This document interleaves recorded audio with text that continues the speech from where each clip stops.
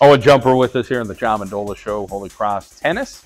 Let's talk about your tennis career. When did it start? About halfway through the season, junior year, a couple kids had COVID. I wasn't really loving track, so I was like, all right, I'll come out for the tennis team.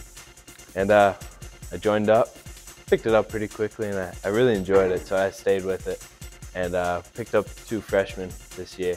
We have a really solid team. Got a couple wins last year, but it was mostly learning.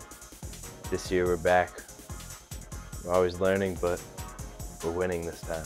That's nice. Let's talk about what you developed with your tennis game into this year, and what would you say the biggest jump for you was? Serving or forehand?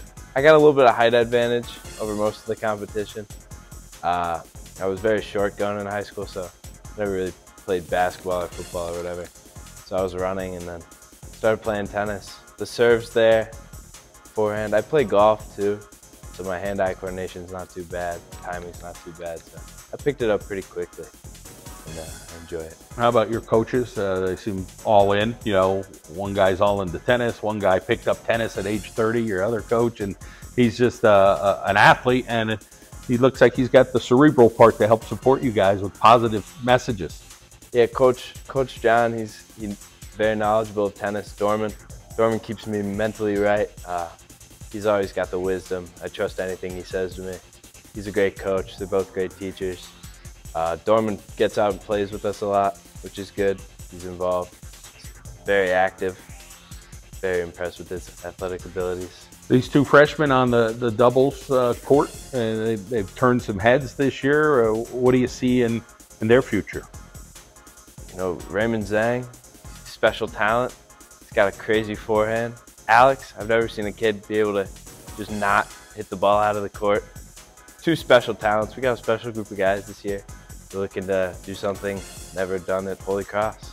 So you're along for the ride and enjoying every moment? Yeah, I'm just having a great time. How about what kind of words of encouragement are you giving to some of these underclassmen?